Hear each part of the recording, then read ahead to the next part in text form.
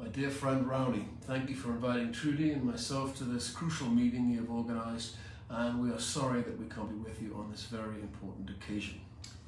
We're both encouraged, Raoni, to see that President Lula has shown unequivocal support and respect for Indigenous peoples since his inauguration, when I remember you walked arm in arm with him to the Planet Alto Palace.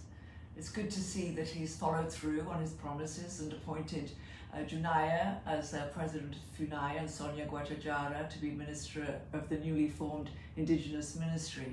Marina Silva as Minister of the Environment is another valuable supporter of Indigenous rights. But there are still worrying developments in the politics of Brazil, with new laws coming before Congress which target Indigenous rights, which could even threaten the reserve that we worked so hard together to achieve back in the 1990s. You've organised this meeting to fight these moves that undermine the rights of all the Indigenous people of Brazil. You've invited the media and representatives of civil society to witness the way in which you, the original people of Brazil, have grown to engage with the Western world while maintaining your ancestral strength, your spiritual oneness with the natural world, and your cultural integrity. Your protection of the forest is absolutely crucial for everyone who inhabits the earth, because those environments sequester carbon and regulate the climate patterns for the benefit of the whole world.